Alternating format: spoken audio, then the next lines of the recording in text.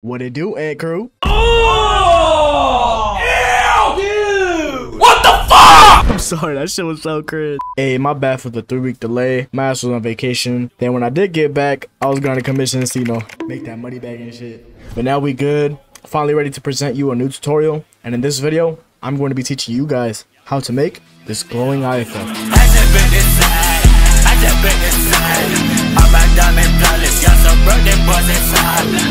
Jumping straight into it, no more nonsense, no more talking, straight into the tutorial. First things first, what you need to have is the Sapphire plugin and the Deep Glow plugin. However you want to get it, but you need it to execute this glowing eye effect properly. I already have my clip set down on the comp. My composition is 1920 x 1080, 24 FPS. And as you see, I have my clip right here. It's pretty it's perfect for the eye effect because I don't believe he blinks here. Full on eye, no blinking, no fading, just straight up glowing. Duplicate your clip by using Control C, Control V. You'll duplicate your layer. Now you want to go to the first keyframe, hit this rotor brush tool, top left, guy holding a paintbrush as you see there. Now we're going to double click our layer, which is our footage. We're going to zoom in using the scroll wheel, and to move around, you want to click and hold on the scroll wheel to move. And now for this, I do have a rotor brush tutorial, so go check that out if you guys are new to it. But I'm basically gonna roto his eye, and the way I'm gonna do it, I'm not gonna roto his full-on eye. What I'm gonna do is roto only his pupil. So here, I'm gonna go closer to the middle because it's more perfect. So basically what I'm gonna do is just go over his pupil for both of these, for both eyes, and each time it goes, make sure the pink outline is surrounded his pupil and just his pupil. Now after your full-on roto is complete, double check, make sure the outline is only on his pupil for the whole clip thing, and yeah, it looks good. Now right after you're done with your roto, what you want to do is click freeze. See it right in front of you, it's in the middle of your screen. Just click that and let it freeze all the frames, so just in case you do end up messing around with the layers, your roto won't get touched. So now to double check, this is literally only his eyes, which is perfect. That's all we need. We just want his pupils.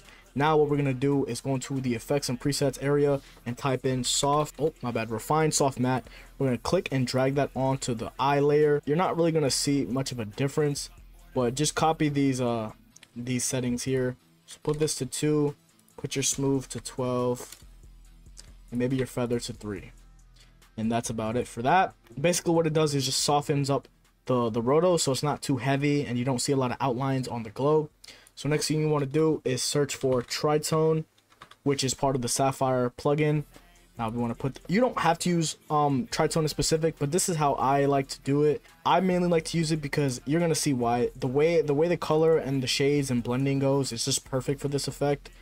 Now for this, I'm gonna do more of a red effect since it fits the vibe of the video. Yeah, just all you want to do is change the color 1 to your the color you'd like. Now you see the difference between this. The black is still kind of black, but it's more of a reddish shading, and his in the reflection on his pupil, it's very heavily red. Now what we want to do after we added the tritone, we want to add deep glow. Now you can use optical glow, S glow, or the normal glow default that comes with AE, but I don't think it'll look the same. I know optical glow will, but I personally prefer deep glow. You're gonna see why. So if we just make it where this is just the eye, let's bump this up to 2.5, and we can also mess with the radius. You can bump it up to however much you want. Now if we take a look at that, this looks a lot more cleaner rather than you was to just cover his whole eye and add like a fill and glow. It adds more, it's just better overall. I don't even know what to say, man. This is better. And now we're gonna spice it up a little bit. Now it's up to you to really use your creative mind and just try to figure out what you want to do.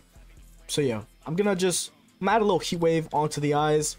So let's add an adjustment layer. If you don't have universe, just ignore this part. This is only if you have all the plugins. So heat wave is part of the universe plugin. What it does is basically replicates like fires, how you see it blurs and wiggles and stuff like that. That's basically what heat wave is. What we're gonna mask out near his eyes. Now after you track that, make sure your masking is good for this. And now we're just gonna tweak with the heat wave settings. We can lower the blur amount a little bit and increase the heat intensity and maybe the flow speed a little bit, and then just mess with the feathering. I'll probably put 5 for each.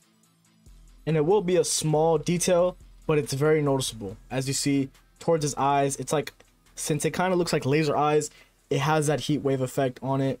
You obviously can be creative and add your own spin to it, but this is how to do this little glow eye effect. But yeah, that'll be it for this tutorial. It was very short and simple, very quick and easy. If you guys did enjoy this video, please leave a like down below, comment for more videos like this, leave ideas down below, and I will get to it. If my schedule's a little iffy, I do apologize. I'm trying my best to be consistent, but it is hard with going on.